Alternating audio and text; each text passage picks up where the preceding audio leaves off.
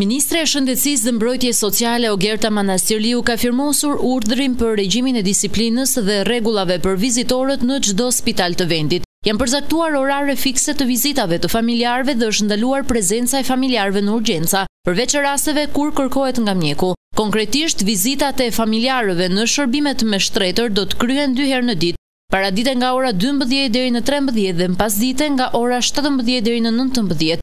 Ndërsa vizitat në shërbimin e reanimacionit spitalor për familjarët e pacientëve të shtruar në reanimacion do të kryhen 2 herë në ditë, në orën 11 deri në 12 dhe 18 deri në 19. Këto orare do të jenë të afishuara në çdo hyrje spitali dhe pavione. Ministre Manastirliu deklaroi marrjen e masave të menjëhershme për disiplinimin e vizitave të familjarëve të pacientëve në spitale fill pas ngjarjes së disa ditëve më parë, kur një familjar dhunoi fizikisht mjekun në rojet e urgjencës së spitalit infektiv, ndërsa po i shërbente pacientëve.